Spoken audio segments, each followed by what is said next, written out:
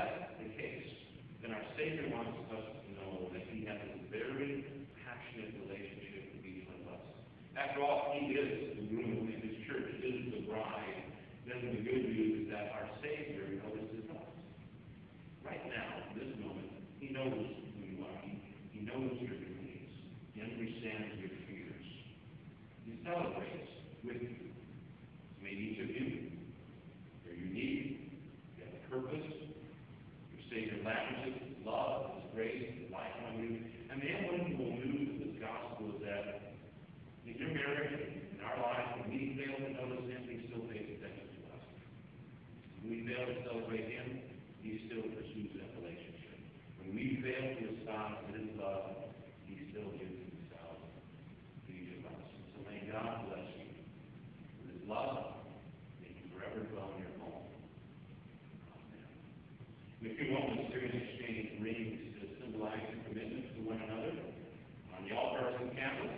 And two of those were lit by your parents. They represent your two separate lives.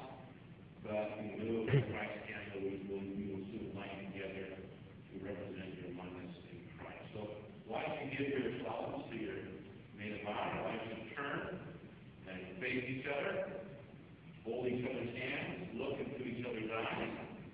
And Christopher and Dana, if it is your intention to share with each other your laughter and your tears and all the years will bring, then by your promises bind yourselves now to each other as husband and wife. So Christopher, repeat after me.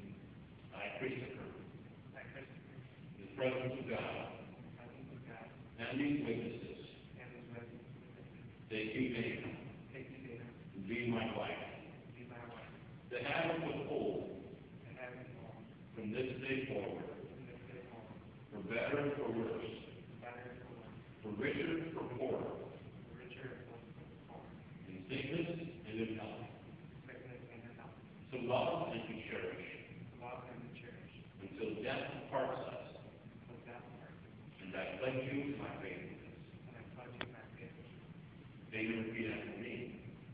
I, Dana, in the presence of God, and these witnesses, take you, Christopher, to be my husband, to have and to hold from this day forward, for better, for worse, for richer, for poorer, in sickness and in health, to love and to cherish, until death parts us. And I pledge you my faithfulness.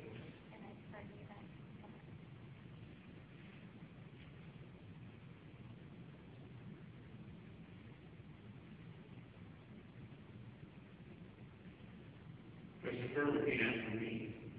Dana, receive this ring as a pledge and token of wedded love and faithfulness.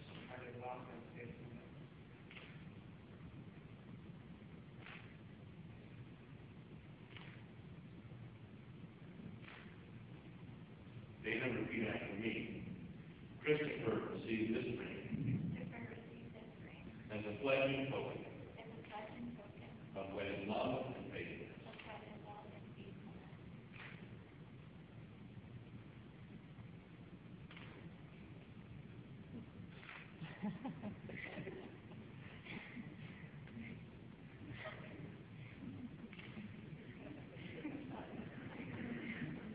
Let me take your hand.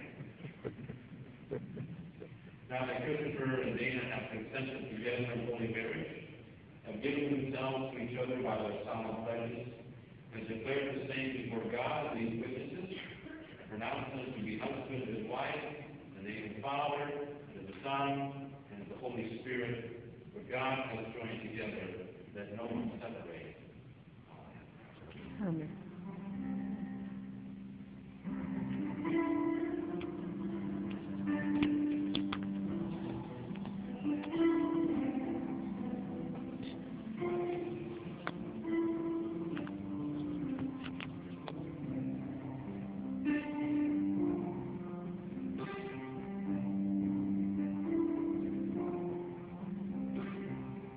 Thank you.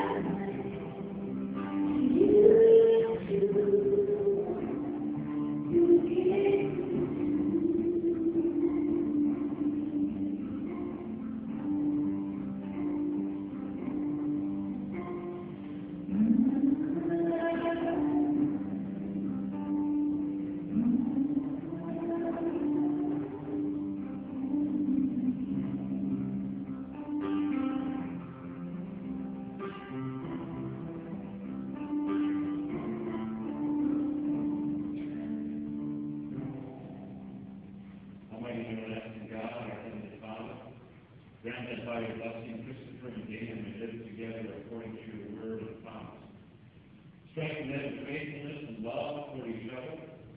Sustain and defend them in all trial and temptation. Help them to live in faith toward you in the communion of your holy church, and in loving service to each other, that they may enjoy your heavenly blessings through Jesus Christ, your Son, our Lord.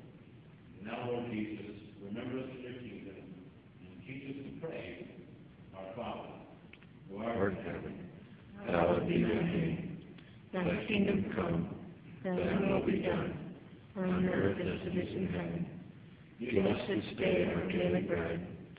Forgive us our trespasses, as we forgive those who trespass against us. Lead us not into temptation, but deliver us from evil. Thine is the kingdom, and the power, and the glory, forever and ever. Amen. Now may the grace of our Lord Jesus Christ, the love of God the Father, and the fellowship of the Holy Spirit be with both of you. Amen. My privilege for the very first time to introduce to you Mr. and Mrs. Christopher Jones, and you may kiss the bride.